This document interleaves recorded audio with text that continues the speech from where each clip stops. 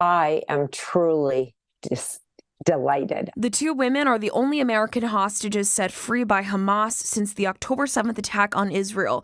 The mother and daughter, who are dual U.S.-Israeli citizens, were taken in by the Red Cross on Friday after being held captive in Gaza. The progress has been helpful, but it doesn't make it easier. Diane Foley is an activist and mother to James Foley, a journalist who covered the Syrian civil war in 2012 before being kidnapped and murdered by ISIS.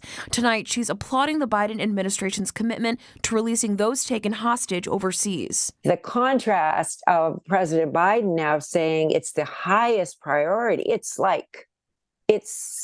miraculous to me, but so gratifying to know that the good people in our country have finally stood up and recognized that, difficult as it is, we must at least try to bring people home. A family member of the two saying he's relieved to have them home, a feeling the families of about 200 other captives are still hoping for. There are people hurting who are hostages that didn't get the same beautiful news that my family got today. Our primary role is to kind of keep pushing for that to become a priority for our country. And Diane says she'll continue pushing government leaders to fulfill their duty in keeping Americans and innocent civilians safe. My hope is this is the beginning of good things, that we can get all of them out and the innocent Palestinians out.